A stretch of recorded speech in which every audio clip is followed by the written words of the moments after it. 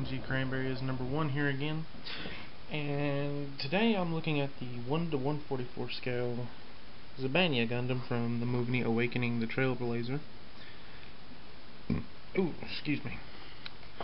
And to start it off, I'm going to look at articulation, and we'll go full 360 with the arm, rotates at the shoulder, wrist is on a single ball joint, go back and forth, it'll wiggle around a little bit and you can kind of push it down in there. Now the wrist in the arm itself is articulated, so you can get it like that, and when you do that with the arm you'll get about a 180, close to it, but the arm itself just gives you a little over 90.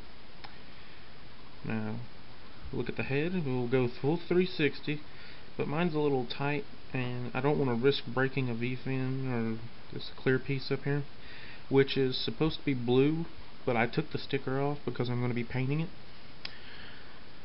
Now for waist articulation, this upper white piece is on a separate ball joint from the bottom white piece, so you get really nice articulation from the waist.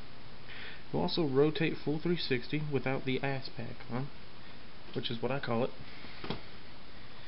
and we'll get to that in a second. But side skirts will come all the way up, which is nice. Back skirt does not move, typical. The front skirts are originally one piece, but I don't know if this was intentional or accidental, but they made it to where you could pretty much go in and cut the middle part between it, because I'm going to take the other one off, because it was pretty much like that. And they're pretty much two just separate ball joints, and I just cut it apart, and I got a individually movable front skirts. Now one thing that surprised me about this is the front skirts have their own inner frame. Look at that. You can see it kind of shine in the light there, which is nice. I mean, you don't see many kits that have the front skirt inner frame, especially the 144s. I mean, master grades do, but yeah, you know what I mean. Now, if you move the front skirt out of the way, you can get the leg up that high in front, and that's him standing straight up. Move the side skirt out of the way and you can get him to do a full split. Now you will get a 180 out of the knee, which you can with most of the 00 kits. We'll rotate at the hip. The hip is, you know, your average 00, so it's just a peg shoved up in there. See? Get it back down on there. So you get a little, you have a really good range of motion with this kit. Now I'm going to do a flat foot test, which I got that idea from Robert 184. Yep, he just then lost it. So he's got a good, you can almost do the splits with this guy. Whoop.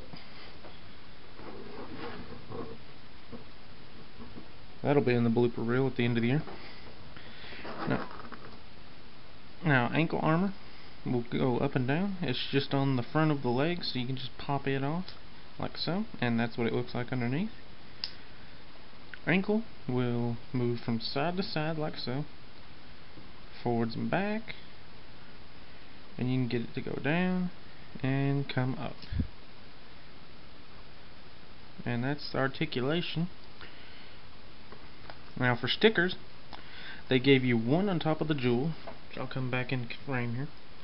One on top of the jewel, one on the V-fin, one on each shoulder, one on the back of the forearm. I don't remember if there was one for the inner thigh, but I didn't use it, and I just went in and took one of my Sharpie pen. I can't get Gundam markers, so I use Sharpie pens and other really extremely fine point pens that are markers.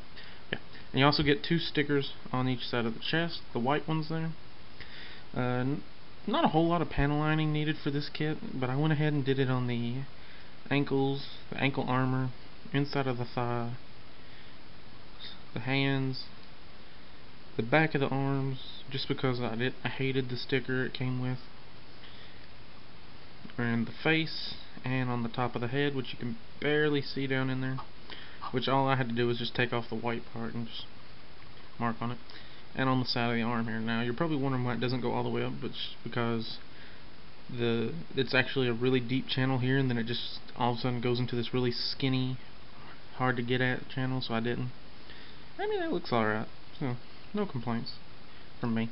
Also, I did a little panel lining on the back of the ankles. Now get to the weapons and accessories. It comes with 2 GN pistol bits, which you can put on this front piece to make the GN rifle bit too. You have 2 of them. Now, to store these, what you do, take that, push that down, and pull this off.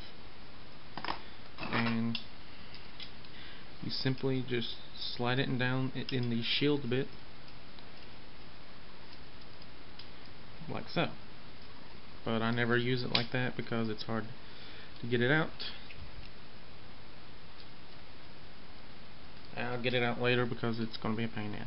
Now the shield bits I am disappointed in, because only this front one and then it's the front 2 that come off, and then they're separated in 2s. These 2 and these 2 do not come apart, but they do come apart right here.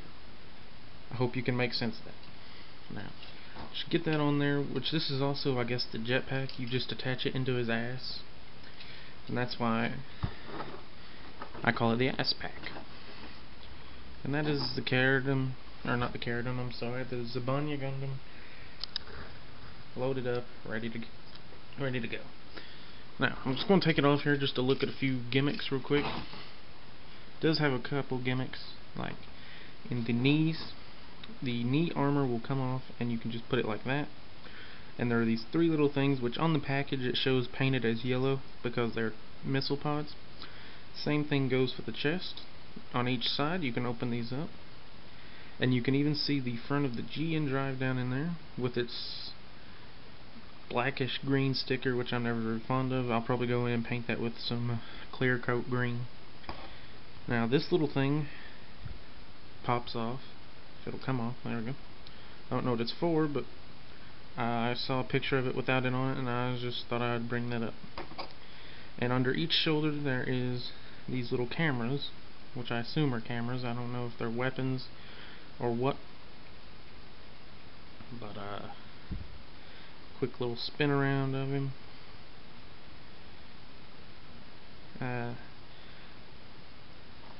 All in all, I like this kit. I like the articulation. There aren't really too many bad nubs on this kit. One right there I haven't cleaned up on the side of the skirt armor, but all in all, I'm going to give this kit, I'll give him an 8 out of 10.